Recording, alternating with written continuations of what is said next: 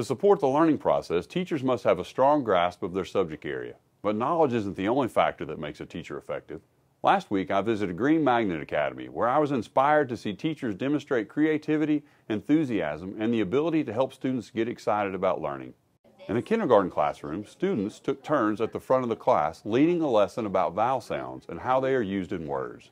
In a third grade classroom, students analyzed the area of shapes and provided strategic feedback to each other.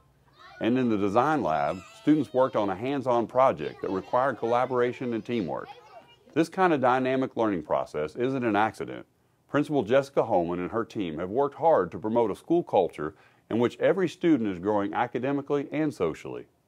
In addition to the early literacy focus and efforts to reduce chronic absenteeism, Green Magnet last year received the prestigious STEM school designation from the Tennessee Department of Education.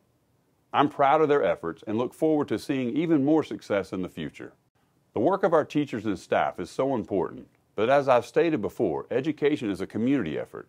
I had the pleasure of attending the Knoxville Area Urban League's annual membership luncheon this week and to hear the vision set forth by its new president and CEO, Dr. Charles Lomax.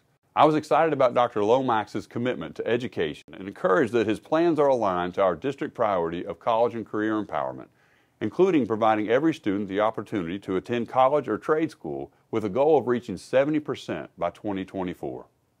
It is partnerships like these that will help all of us lift up our schools, our families, and our community to ensure success for every student. Finally, I would like to highlight an opportunity for our community to provide feedback. The KCS Finance Department is working hard to develop a spending plan for next year, and we recently created a survey seeking input about funding priorities. Please consider visiting knoxschools.org/budget to provide us with guidance about how to best use our financial resources. Don't forget that Monday, February 20th is an in-service day and students will not be in class. Thank you to Vine Middle School for hosting this week's message. And as always, thank you for supporting Knox County Schools.